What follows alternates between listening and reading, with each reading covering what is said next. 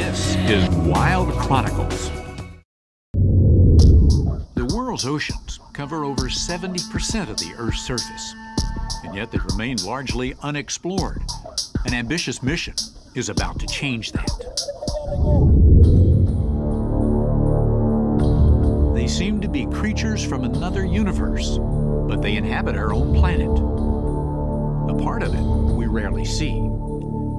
Oceans are vast and deep, and what lies beneath the surface has been something of a mystery. But now, scientists are documenting this hidden world. The so-called Census of Marine Life is an unprecedented, ambitious project to assess marine biodiversity, past, present, and future.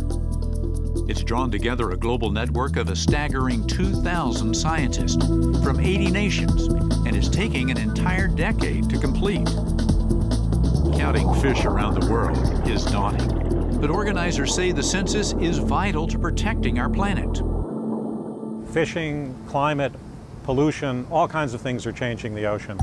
But those are even stronger reasons to have a good description of what's there today, of a baseline. Certainly we'll want to be able to say then in 2015 or 2020 or 2030 how things have changed.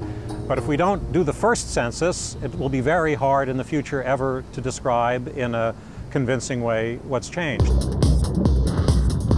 The census encompasses all types of marine life, like these Laysan albatross that inhabit Guadalupe Island off the coast of Baja, Mexico. Marine mammals also, such as these northern elephant seals, are being counted and tagged as part of this unique global effort. Underwater robots have allowed researchers to plunge into previously unexplored deep water. Already, researchers involved in the massive project have made some startling discoveries, including some newly identified species.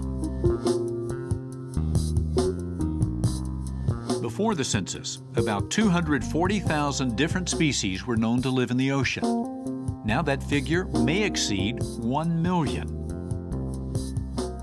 Big-name creatures like bluefin tuna are being tagged and monitored. Researchers are counting their populations and trying to determine how they're changing. There is worrying evidence that the world's once vast stores of large fish are being wiped out, primarily by overfishing for human food. Members of our team that have looked at the changing populations of large animals, or the animals that can grow large, like swordfish or tuna, in many cases, 90% of those are gone in the last 50 years. The marine census is breaking new ground. These scientists are going to the ends of the earth in order to study the depths of its oceans. Eventually, their work will provide us with a better understanding of all inhabitants of our planet, even the ones we never knew existed before.